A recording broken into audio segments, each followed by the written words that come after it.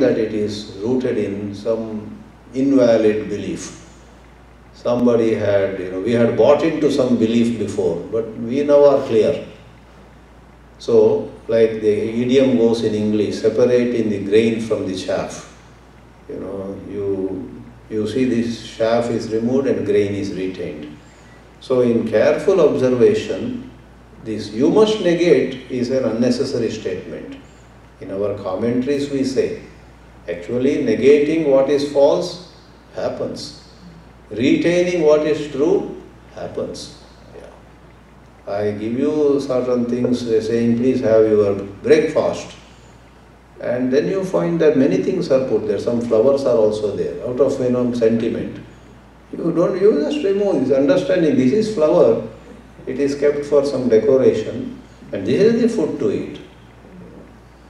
I believe one Westerner came to India, Bombay or somewhere, and he was served a thali. It just really happened, somebody told me the other day.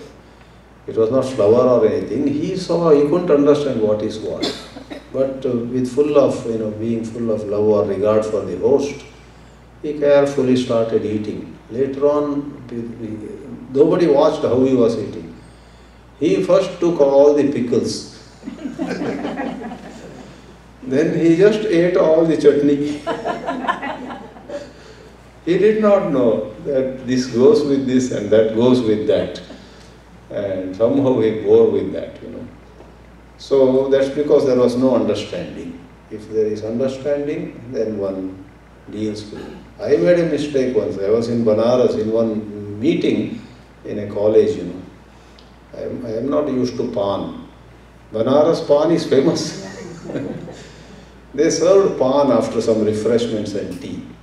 And I first didn't understand that pan was actually packed in a leaf that was rough and coarse. I started eating it with that coarse leaf.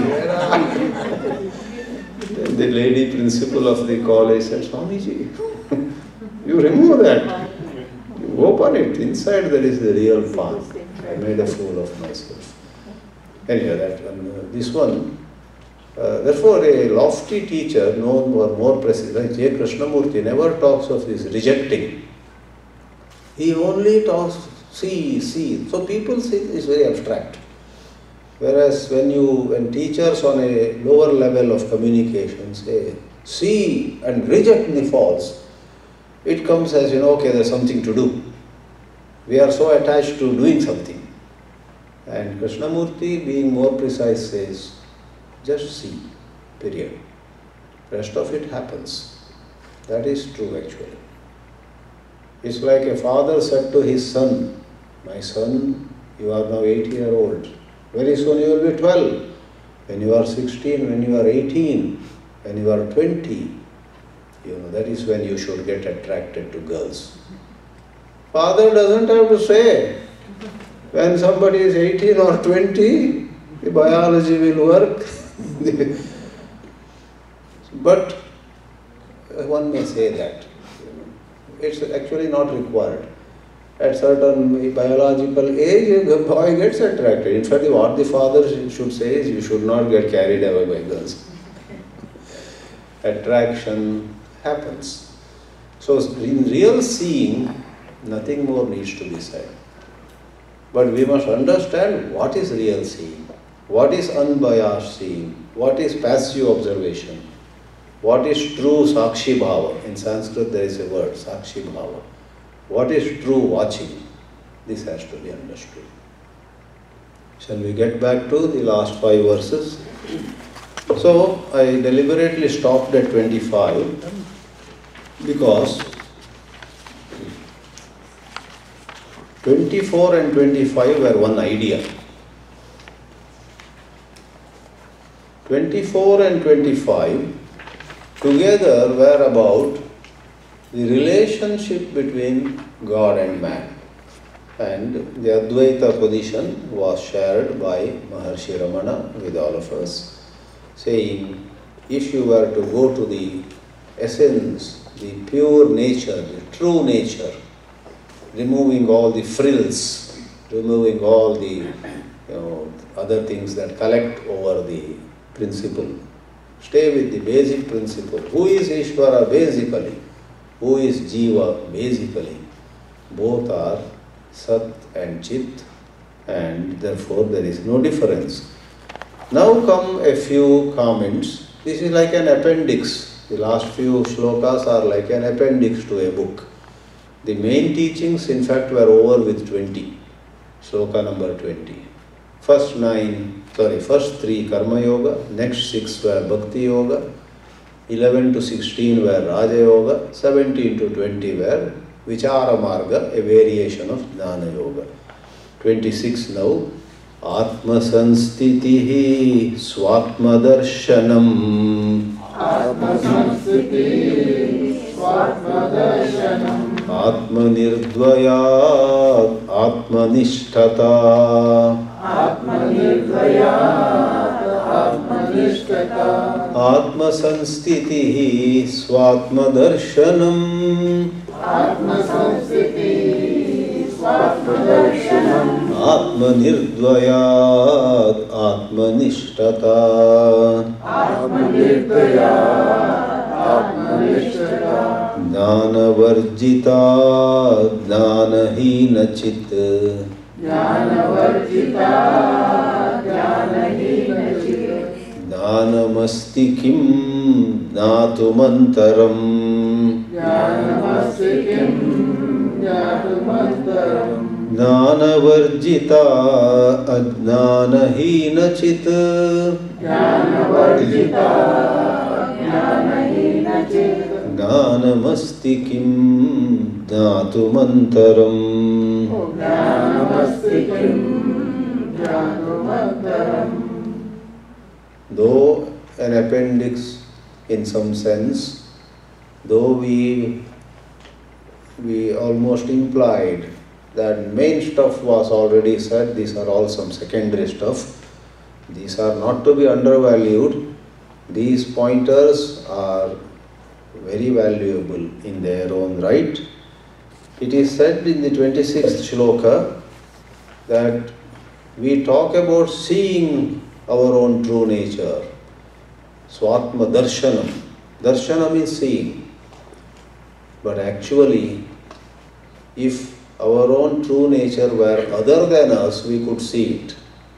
Since by definition, our true nature is we ourselves. There is nothing like seeing where there could be a division of one sees and something is seen.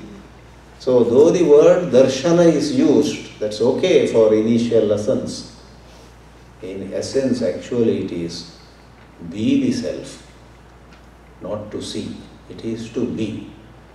So a whole lot of popular literature talks about achieving something. As you advance in philosophy, it's not about achieving, acquiring, collecting something which you didn't have, etc. It is rather letting go of baseless fear, letting go of insecurity which has no foundation. It is letting go. Let go. The two words let go are golden words in higher philosophy. Prematurely, if they are given to somebody, that person will get messed up. Sant Jnaneshwar, who wrote his commentary on Bhagavad Gita, I guess it is called Jnaneshwari, or Jnaneshwari. That is the commentary by Jnaneshwar on Gita. He wrote other Amritanubhava and other works. At some place, I don't remember on which shloka, says, somebody is crossing a river by a boat. When he crosses, he completes his journey. He leaves the boat and moves on, walks. He has reached the other village. Suppose halfway he thinks, eventually this boat has to be given up. And halfway in the river he gives up the boat, what will happen to him? So this giving up the boat has to be done at the right time, not prematurely. So if you and I have a certain aspiration, more than aspiration, certain excitement, certain faith, certain inspiration, I want to know my true nature. I want to know who I am. And in our visualization, We think of our true nature as though it is something to be beheld, something to be, witnessed. Something will happen, some light will come, some sound will come. So, in our immaturity. So it's good, because you are inspired, doesn't matter. Think of Brahma, Atma, Shiva or Rama or Krishna, or think of all of them as though they are up there. It's good to get going. But with maturity arising, in due course of time you say, oh, I have to correct my thinking. Nothing is outside. In simple language, all glory is inside. All that you are seeking is in yourself. That has to happen at the right time. Prematurely, if either oneself imagines or somebody gives to him or her that idea, it can be a bit, harmful. So, this is on higher level. Swatma darshanam, though the word darshanam is given, seeing, is not so much seeing other than ourselves. It is being, Atma Sanstitihi. And because Atma, again, this is the Advaita teaching, Atma is one in all. There is nothing like my Atma, your Atma, her Atma. Here I must make a haste, I must quickly make a clarification. When somebody dies, if you pray, may her Atma get peace. There, that Atma is not the Advaita Atma. Unfortunately, the word Atma in Sanskrit is used on several levels. My favorite analogy is, word New York stands for city of New York at times, or the state of New York. Long ago, there was Mysore state and Mysore city. In fact, for that matter, today also, if you go to Mysore, near Bangalore, there is Mysore district and Mysore city.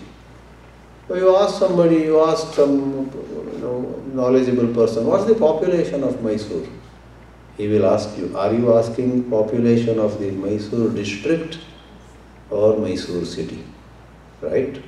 Likewise, when we say in Hinduism, may, Sadgati, we say, may that Atma get Sadgati, go to good lokas.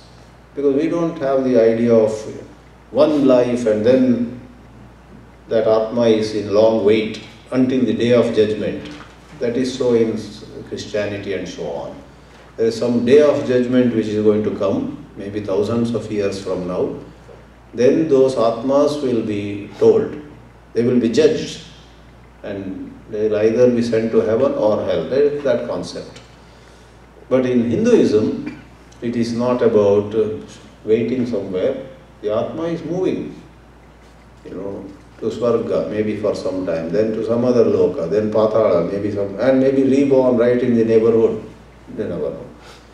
So, one Hindu once asked me, being westernized, I often write when some death takes place in some place, some friend's place, R.I.P. I write. Should I not write? Rest in peace, because in Hinduism it's not resting, it's moving. Gati. Gati means movement. I told him, no, you can write R.I.P., but in bracket give a different expansion. It's not rest in peace in Hinduism, it is roam in peace. Chalo, jate raho. Go to heaven, And if between heaven and hell there is a special cruise or something, take the cruise experience.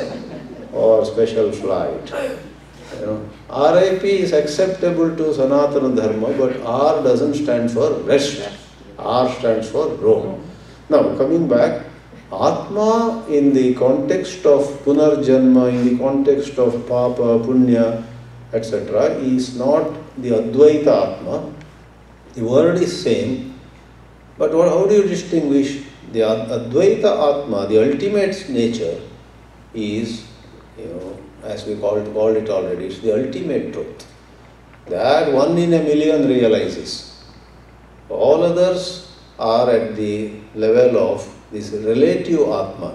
Therefore, sometimes we put the adjective, the individual soul, not the supreme soul. Every one of us is the Supreme Soul, but erroneous perception practically makes us the limited, transmigratory Atma. So in Shankara Bhashya itself, let me tell that and complete that digression. The word Sansari Atma is used at places, then there is the word Asansari Atma. Sansari means transmigrating, life to life. Sansarati moves. Asansari is that pure self has no movement.